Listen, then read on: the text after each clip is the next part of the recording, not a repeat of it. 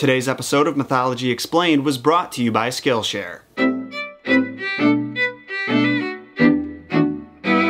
What is going on, Solo fam? My name is John Solo. This sleepy pup is my new pal Gunther, and we'd like to welcome you to Mythology Explained. Today we're talking about Hermes, the messenger god. If you've watched the previous few episodes of Mythology Explained, then you've definitely heard me talk about Hermes before. He's played some kind of role in almost every story we've covered. He guided Hercules through the underworld during his 12th labor, saved Ares from the giants Otis and Ephialtes, and he escorted Orpheus to Hades so the musician could ask to be reunited with his wife Eurydice. Those aren't the only times we've mentioned Hermes, and they certainly won't be the last, because in addition to being the messenger god, he was also Zeus's right-hand man and possessed many talents, including lightning-fast speed, the ability to travel seamlessly between the realms of the mortal and the divine, and a mind that was almost too clever for his own good. Being that Hermes will no doubt be featured in several of the myths we cover in the future, I thought it'd be a good idea for us to break down the mythos behind him now, so you guys will fully understand who it is we're talking about when he inevitably shows up again. However, before we get into what made Hermes such a prevalent and powerful being, I'd like to take a moment to thank our homies at Skillshare for sponsoring this episode. So as you can already tell, Hermes was a god who possessed many skills, and the good news is you can follow in his footsteps and become a jack of all trades by signing up for Skillshare, the service that gives you access to over 25,000 online courses in fields like photography, music, illustration, and way more. For less than $10 a month, you can take an unlimited number of classes on subjects you've always wanted to learn about but never knew where you could do it. And the best part is they have legitimate experts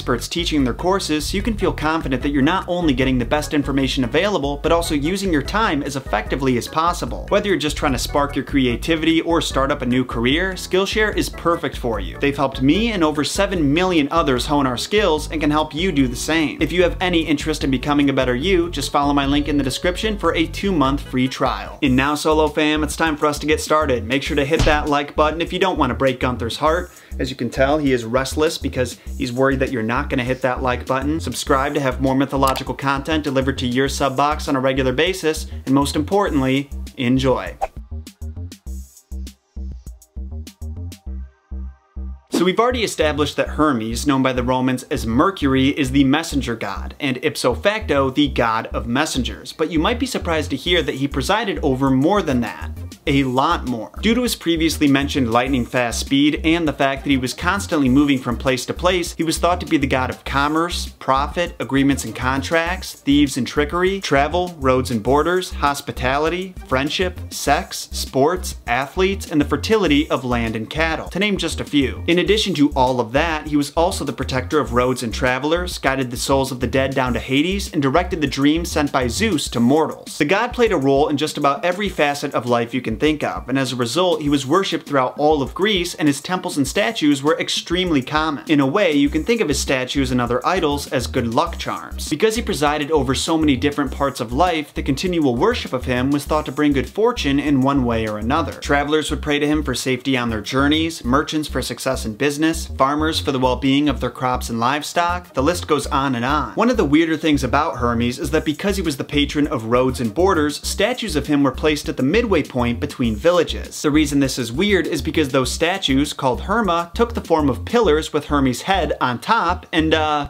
big floppy dong at the bottom, and sometimes they don't even have Hermes' head, so it was just a dong. To those curious about why the pillars had dongs on them, I don't have an answer for you. It's not like they pointed in the direction of the next town over, they were just dongs of stone, which would actually make a good band name. Like many of the gods, the ancient Greeks also threw festivals in Hermes' honor. Similar to the Olympics, the festival, called Hermaea, honored Heracles and Hermes as patrons of sports and gymnastics. The festivals were usually exclusive to young adults, with the competitions being even more exclusive to teenage boys. In a way, these events were a rite of passage for those boys as they entered adulthood, and one would often see statues and paintings of Hermes himself as a teenager in the gyms where those young men trained. But now that you've got the rundown on what Hermes presided over and how the Greeks incorporated him into their daily lives, it's time we talk about his character and my favorite myths and fables involving him. Buckle up, because you're in for a treat. So if you're like me, your first impression of Hermes came from Disney's Hercules, where he's shown to be a skinny little dude who flutters around, talks like he's at a disco in the 70s, and is so weak that he's actually restrained by two of Hades' most incompetent henchmen. Well, I'm here to say that Disney did Hermes dirty, because starting from the day he was born, he proved himself to be one of the strongest and smartest of all the Olympians. Now, it probably won't be a surprise to you that Hermes' father was none other than Zeus, who was apparently just incapable of keeping it in his pants. Hermes' mother was the Pleiad Maia, and Pleiads, for those curious, were a kind of nymph. Now, Maia gave birth to Hermes in a cave in Mount Selene, and she was actually pregnant for less than a day before having him, which is only appropriate for a god known for his speed. Then, later that same day, after his mom had gone to sleep, Hermes snuck out of his cradle and started exploring the world. Interestingly, the first thing he did after leaving his home was kill a tortoise and make a lyre out of its shell and some sheep guts. Then the little god was hungry, so naturally he chose to steal 50 cattle from his brother Apollo. He traveled to Mount Pieria, where they were being kept, and led them across the sandy beach so no one could track their footprints. But just as a precaution, he made them walk backwards so anyone who saw their prints would think they were headed towards the mountain instead of away from it. There ended up being a witness though, an old man tilling his vineyard, but Hermes told him to forget what he saw that day or he'd do some serious damage to his farm. And as we all learn at one point or another, when a baby who's leading 50 cattle behind him gives you an order, you follow it. So Hermes leads the cattle to the river Alpheos, where there was a cowshed. He corralled most of them into the shed, but killed 2 and sacrificed their meat so he could eat it later, because gods aren't allowed to eat mortal food. Then he snuck back into his crib as if nothing had happened, but as we all know, it's basically impossible to do anything when you're that young without your mom finding out about it. Because whether they want to admit it or not, moms are all-knowing and have superpowers. Maia stormed over to Hermes' crib, scolded him for the shenanigans he pulled, and told him Apollo is going to punish you and there is nothing I can do about it. Sure enough, Apollo was able to track down the cattle thief and he was pissed. But of course, when he confronted the newborn saying, "Tell me where you hid my cattle or I'll cast you into the underworld," Hermes played dumb. He said to the sun god, "I don't know if you noticed this, but I'm a baby. Like, a day-old baby. How and why would I ever steal your cows? Also, what even are cows?" Unfortunately for Hermes, Apollo wasn't buying it, so he dragged his little brother to Zeus for help resolving the situation. Once again, Hermes tried playing dumb and swore up and down that he had nothing to do with the cattle theft, but Zeus wasn't buying it either. The king of the gods literally laughed out loud, told Hermes to cut the shit and show Apollo where his cattle were hidden. The newborn did just that, but he could tell Apollo was still really pissed, and he did not want to be on the receiving end of his wrath because as powerful as Hermes was, Apollo was fully grown and far stronger. To appease him, Hermes began to play his lyre, and the marvelous music hit Apollo right in his soul, melting away his anger and filling him with joy. Then, as a friendship offering, Hermes gave Apollo the instrument that made the music he loved so much, and in return, Apollo gave him a whip, making him the keeper of herds. The beautiful thing about that is Apollo would go on to teach his son Orpheus how to play the lyre, and Orpheus would go on to become the most talented musician in all of Greece, but we've talked about that story. Anyway, Hermes swore to never steal from Apollo again, and Apollo swore to be Hermes' best friend and love him more than all of the other gods. Then, to show the significance of his oath, Apollo also gave Hermes the caduceus, the golden staff with 2 snakes wrapped around it that we typically see Hermes portrayed with. After these shenanigans were finally said and done, Zeus sought to utilize the potential that Hermes had displayed during his heist and appointed him with the numerous titles and responsibilities that we mentioned earlier, essentially making him his right-hand man.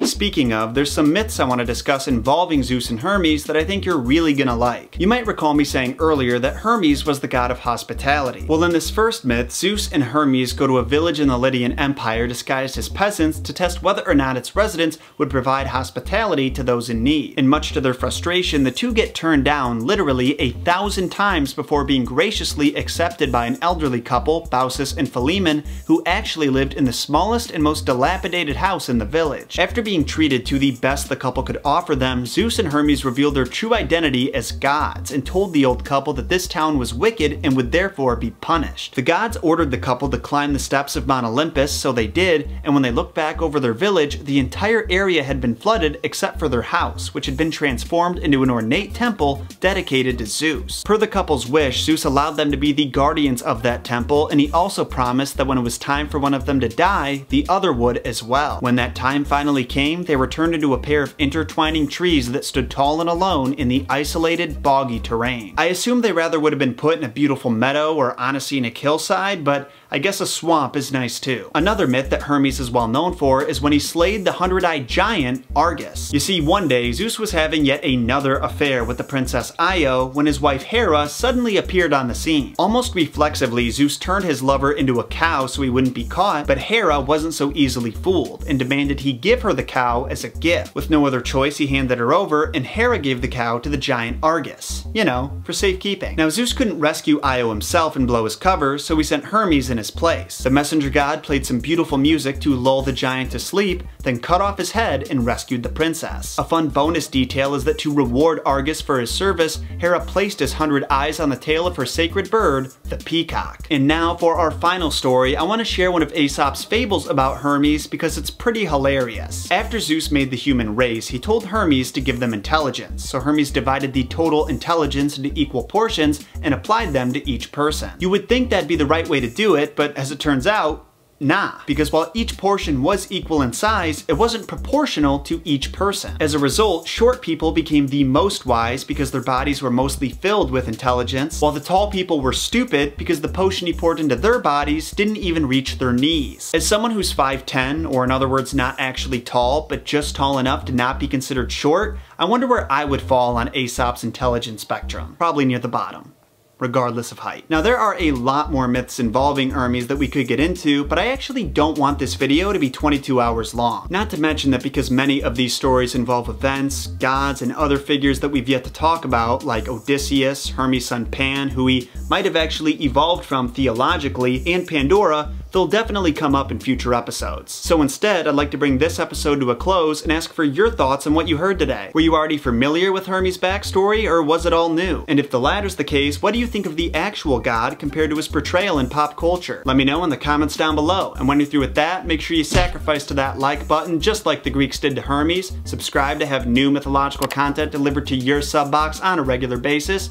and share this video with your fellow mythology nerds. As always, the links to my social media are down below. Give those a follow if you want to stay updated on what content is coming up next, offer a suggestion, or just say hello. And give Gunther a follow too. I think he would really appreciate it.